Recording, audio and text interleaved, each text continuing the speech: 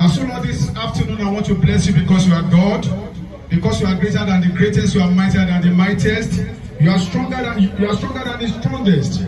You are the same yesterday, today, and forever. Father, we thank you because you have enabled today to be a reality. Father, we worship you. Let your name be praised in Jesus' name. And we also thank you for giving everyone here a safe arrival to this place. I want to thank you because apparently you have already taken control. And the beginning and the ending shall result to the glorification of your name. Father, accept our thanks in Jesus' name. Father, we commit every aspect of today's program into your hand. Father, take absolute control in Jesus' name. Holy Spirit, have your way in Jesus' name. As many people that are on their way coming, let them arrive here safely in Jesus' name. I destroy and disrupt every activities of Satan and his agents in Jesus' name. There shall not be any disruption of any part of this program in Jesus' name. Holy Spirit, have your way. Take absolute control.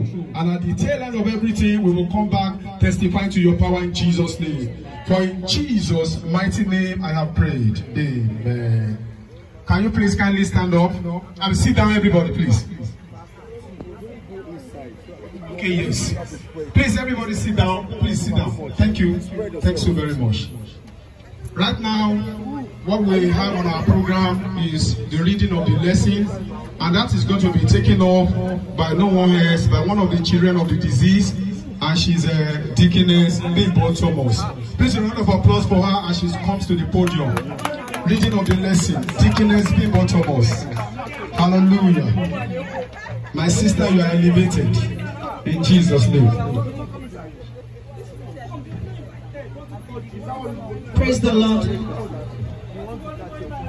I'll be taking the Bible reading from Psalm 100, verse 1 to 5. And I read, "Make a joyful noise unto the Lord, all ye lands.